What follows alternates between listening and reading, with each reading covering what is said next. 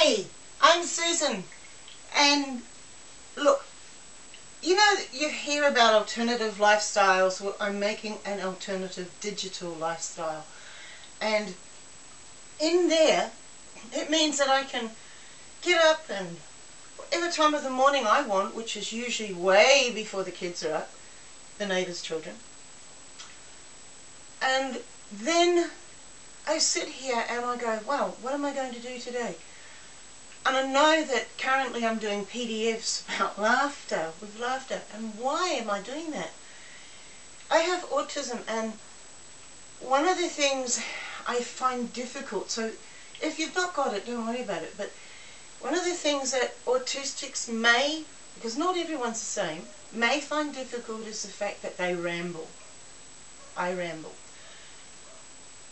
To cut something short and sweet, what I have learned, and I'm sharing with you, is all I need is a card, and a card that says what it is I'm feeling.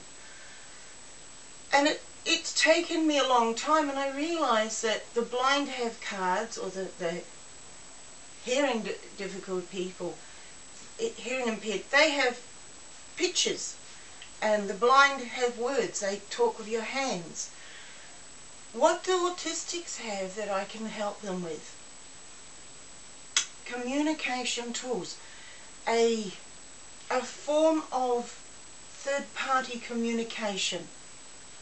So I'm creating PDFs, and I've done the smiles, and I'm doing the laughter, I've done the fear,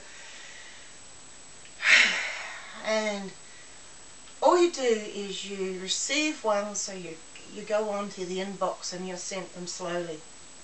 And the slowness is there's all this other information about autism and things like that. Not the medical jargon. People who've been there, done that, and you go, oh wow, oh they're great. Wow, they've got what I've got, like Sir Richard Branson and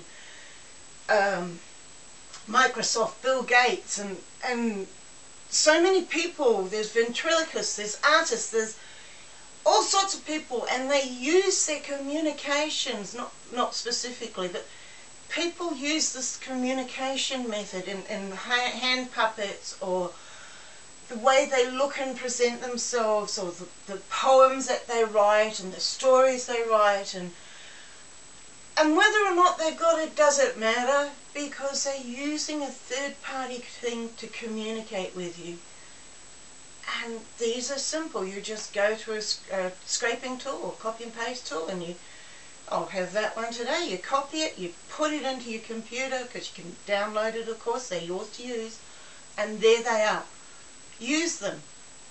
Use them to communicate with as a third-party communication tool. Let me know. There's a subscribe button underneath,